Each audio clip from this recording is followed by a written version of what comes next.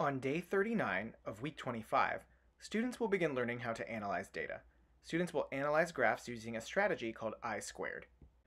The two I's in I-squared stand for identify and interpret. Identify means what I see, what is literally and obviously in the graph. This can include things like number of lines, colors, intervals, slope, anything else that is readily apparent. Interpret refers to what it means. In other words, what is signified by the lines, colors, slope, and other features that were observed. After writing comments for both I's, students then write a caption for the graph in paragraph form that incorporates what they've already written. Let's look at this in action using the example provided.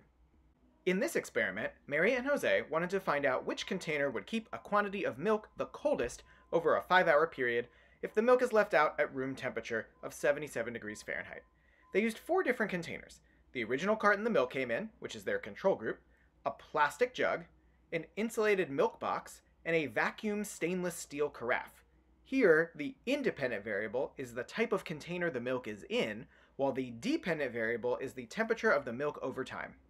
Taking a look at the data table, we can see that after 5 hours, the control was the warmest at 67 degrees Fahrenheit, the milk box was next warmest at 65.1 degrees, followed by the plastic jug at 55.6 degrees, and the vacuum sealed carafe at 48 degrees.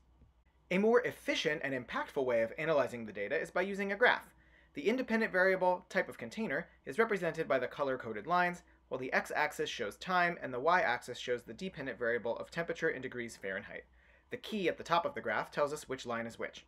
Like the data table, the graph allows us to see immediately that the container did indeed have a significant effect on the end temperature of the milk.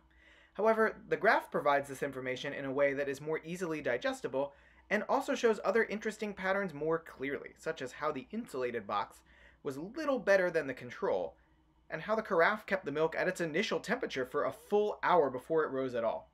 Although this information is also available in the data table, to see it there requires more hunting through the numbers. In this graph, it's readily apparent. Let's apply the I-squared strategy to this graph just as a student might.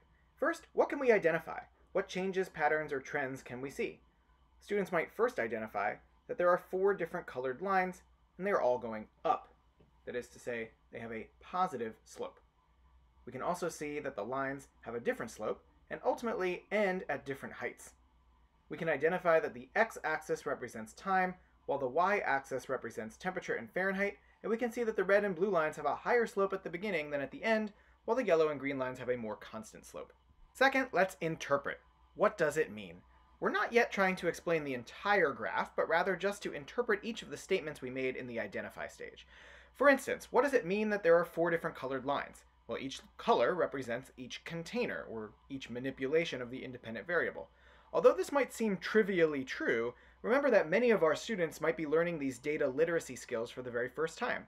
The meaning of the line colors is actually a key part of understanding what the graph is showing. More complex interpretation concerns what it means that all of the lines are going up. What does it mean that they have a positive slope? This means that the temperature of the milk in all the containers is rising over time. None of the containers keeps the temperature totally constant or lowers it. The most any container can do is slow down the process of heating up. Finally, step 3 is caption. Start with a topic sentence that describes what the graph shows, then build a coherent paragraph of what we've already written. So a student might say, this graph shows the change in temperature over time of milk kept in 4 different containers.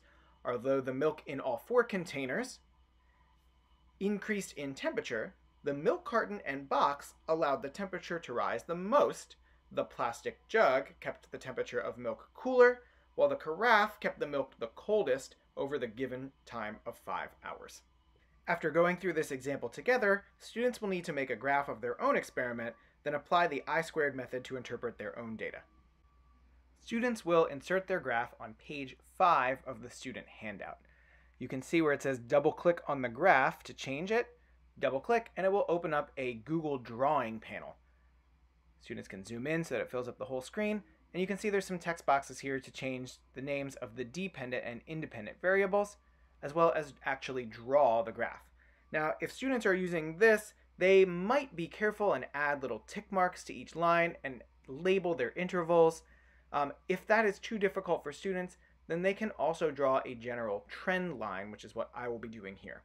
My experiment was about putting different numbers of freezing cold coins that I had put in the freezer into different cups of water. Now, based on my data, I had a control cup that I did not put any coins in. I had a cup that I put 1 coin in, a cup that I put 5 coins in, and a cup that I put 10 coins in. Based on my data, this is more or less what my graph would look like. The control cup changed very little, the 1 coin cup changed a little bit more than that, and so on. So you can see by looking at my data and drawing my lines freehand but carefully using the scribble tool and then color coding them, I can make a graph that's still readily interpretable. This shows overall patterns and trends. All of the cups showed an initial decrease in water temperature, and the ones with the coins showed an eventual slight increase towards the end.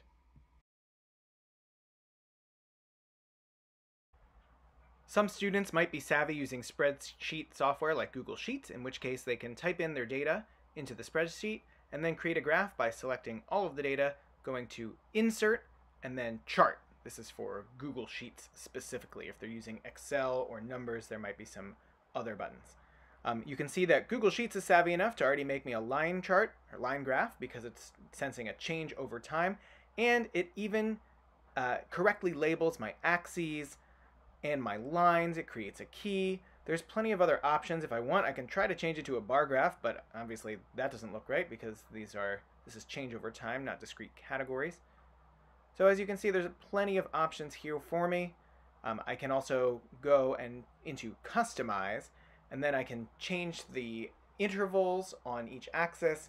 I definitely want to add a name onto the y-axis and change the title as well. To then place my digital graph into the student handout, I scroll down to page 5. Then I'm going to double click again as before on the model graph that's there, and now I'll just copy and paste the chart. I'm going to not link it. I can just cover up what's already there, and I'm done. One last thing might be that you're wondering how students will know to make a bar graph or a line graph. A bar graph is typically used for discrete categories, so when we're counting the number of different things or an amount of a certain thing. Here's an example graph I made earlier this school year with my students when I asked them what their favorite season is. So each season is its own discrete category, and I counted the number of students who voted for each season.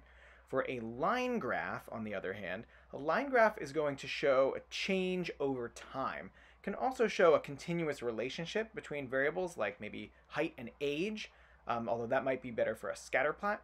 So here's the line graph from the example. We're showing how the temperature of the milk changes over time. Most students will be using a line graph as they're measuring changes in temperature over time. So those are the main points for day 39, when students will be using the I-squared strategy to analyze a graph and then do the same for their own experimental data.